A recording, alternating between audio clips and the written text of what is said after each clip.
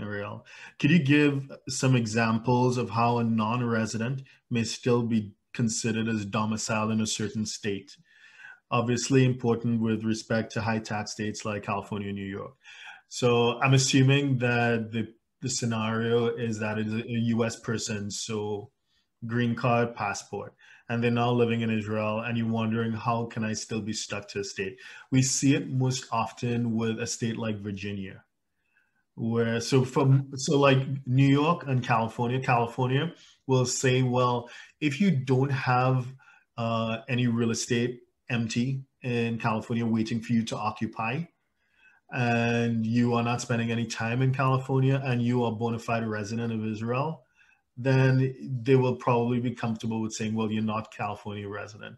Similar to New York, if it is you don't have like a co-op, or you have your condo, you have your home, you have a home that's available, it's just empty, it's not being rented out, that's a key thing, then New York could probably be satisfied. But there are states like Virginia that will say, well, your last state of residence before you left the US was Virginia, and you may still maintain a Virginia driver's license. Maybe you're still registered to vote in Virginia.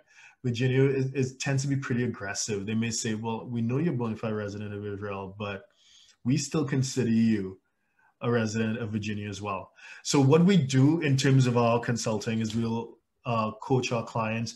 You need to sever tax residence, even if it's New York or California.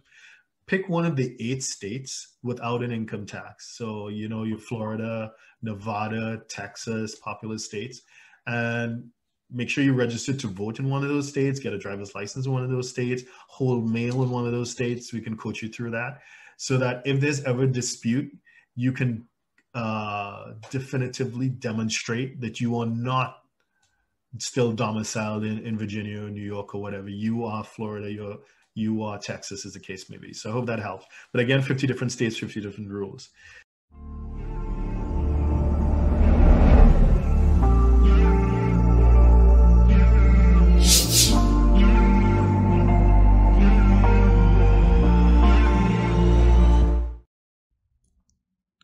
Please subscribe, like, share, and comment below.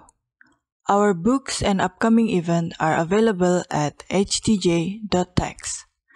Email us at help@htj.tax to engage us, to advise on international tax or business matters.